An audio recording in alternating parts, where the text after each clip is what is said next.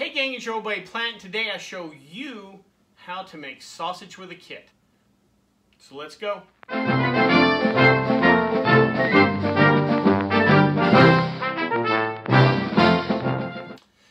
So if you've been watching the channel for a while, you know in the past year or so I've started to make beef jerky. We started off with regular beef jerky, then we used ground beef, we used ground chicken, ground turkey, bison, we even made alligator jerky, we made bacon jerky, snack sticks, pepperoni sticks. We've done quite a bit with the jerky world, and I think we all realized that we were eventually going to get to the point where we want to try sausage. And that's what we're going to do today. I recently got a book and started researching on the sausage making process, and it is a little more in depth, a little more involved than snack stick making. So I thought what we would do, because we're going to start this new journey of sausage making, I thought we'd start at the simplest form of sausage making. That's what we're going to do today, and that means A, that we're going to utilize a kit, and B, we're going to make breakfast sausage. Breakfast sausage is generally formed in patties. There's no casings. You don't necessarily, like a summer sausage, however, you don't smoke, you don't set out, you don't let rest for a while. It's generally ready to go after you've mixed everything together. Simplest form of sausage making, which is good for us because we like things nice and simple. Real quick on the casing issue, I will talk about casings a little bit later because maybe you're bringing up, well, hey, haven't you used casings before in snack stick making? We'll talk about that later. I'm utilizing the High Mountain breakfast sausage seasoning kit. This is the original Mountain Man blend for all you Mountain Men out there.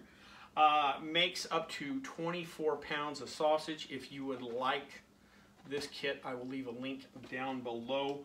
We are going to utilize ground pork. Ground pork is a staple in sausage making, especially breakfast sausage. One thing when we get to sausage making a little bit is that we'll learn that you actually want fat in your sausage, unlike snack sticks and jerky where we want to eliminate the fat because it made it harder to dehydrate that meat, also made it easier for it to spoil. Here we want some fat. We're going to need some fat in there for texture and flavor. Eventually down the line when we start making a little more complicated sausage, however, we'll start having blends where it might be a blend of beef and pork.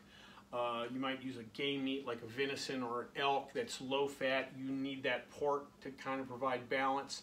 So again, those future forms of sausages, if we made a kielbasa or an andouille or summer sausage, whatever, you're going to need more fat in those. They're more complicated, but pork is going to be an important player, so I thought we would start off with that. Today we're going to do a 1.5 pound batch. Normally I do 1 pound batches, but between what was on sale and the way the kit reads, we're going to do a 1.5 pound batch of breakfast sausage, and we'll cook it up, give it a try when we're done. With that being said, let's make some sausage. All right, so we have a clean bowl, clean hands. You want to make sure everything's clean before we start this process. I have my 1.5 pounds of my ground pork. Next, I want to take a seasoning pack. There's a couple of them in there, but they're both the same packet. And we're going to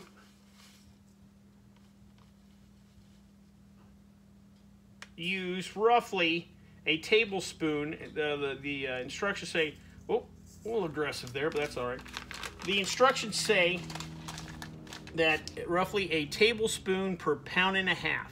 Now the way we're going to do it is I'm going to sprinkle a little bit now.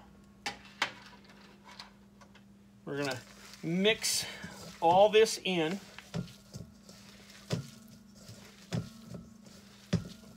Oh yeah. Who says you can't play with your meat? Then we're going to add a little more.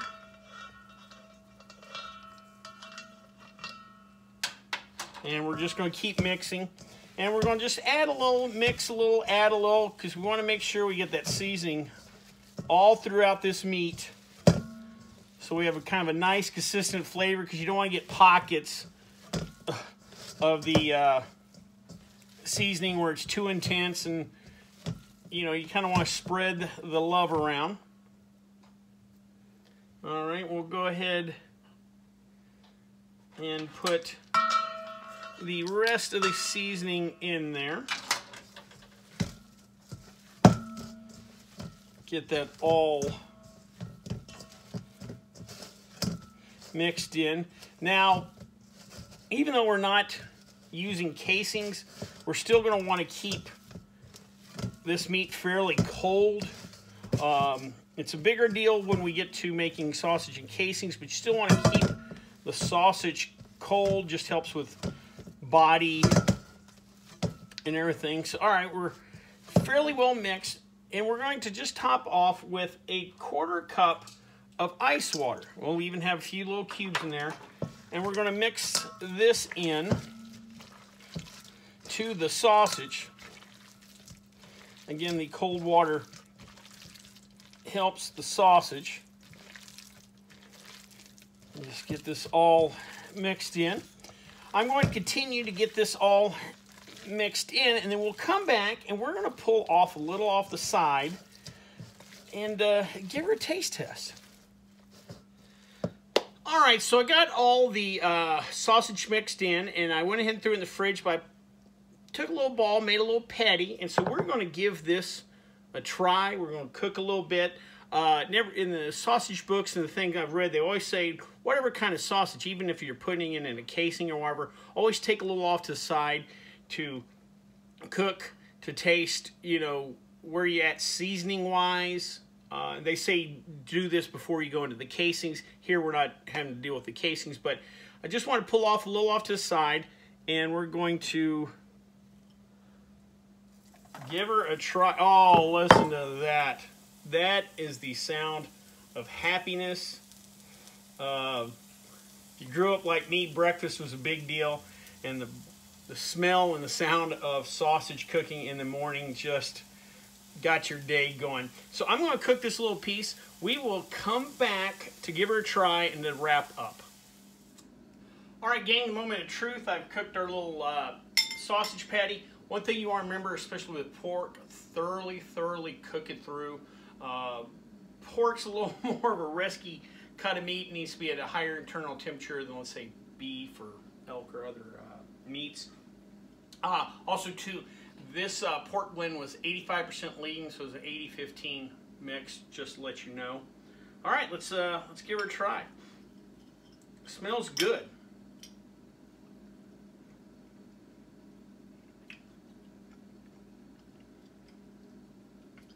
That tastes like breakfast sausage. It tastes like my grandfather used to cook me breakfast as a kid. He always had fresh breakfast sausage. You know, nice little spice, not over the top, but just that's a good traditional sausage. Damn, I might eat the whole 1.5 pounds right now. Really good. Again, not over the top. High Mountain has other flavors in the blend. I think they have a maple and something I think they refer to as traditional. This was the Mountain Man blend, but overall, real good. Real quick, after you get done making this, if you leave it in an unfrozen state, it's good in the fridge for about 3 days. If you're not going to eat it all in 3 days, go ahead and freeze it. If you want, you can go ahead and preform into patties. You know, that's up to you. Getting back to casings, because some people are like, well, hey, I love breakfast sausage, but what about links instead of whatever? And some of you maybe think, well, hey, if you have a jerky gun like I do, or maybe think, well, hey, he's got a jerky gun. Why? The casings used for jerky are different from sausage casing. It's a thicker casing. Again, it's prepared to be dehydrated compared to cooked like a sausage casing. Also, too, those casings that get used for snack sticks are collagen. traditional casings for sausage are hog casings, even though they do sell collagen casings. There's various sizes for sausage, all the way from the breakfast link size to regular hot dogs to kielbasa's, summer, you know, all the way up to the big summer sausages. So you'll have to do your research on that, but it's different than, I probably couldn't use my snack stick casings for this. Now, maybe an experiment, I could make a breakfast sausage snack stick, but I would have to use the special curing salt for that. So maybe that's an experiment we might do down the line. Where do we go next on the sausage end? Again, maybe do links, maybe do just a traditional summer sausage, something like that. Most likely it would be a kit, even though you can make a breakfast sausage with ingredients you have at home. The ingredients on this kit are pretty straightforward. You got black pepper, red pepper, sugar, dextrose, salt, and spice extratives. Spice extratives, which is kind of a vague category. But this is something that could probably be replicated at home. Maybe that's another experiment we try. Well, I hope you liked this video. If you did, please subscribe down below. Also, please like the video because it lets YouTube know we're putting out good content. If you have any questions, comments, concerns, please leave them in the comment section, or you can always contact me on the Twitter page. Till next time, bottoms up.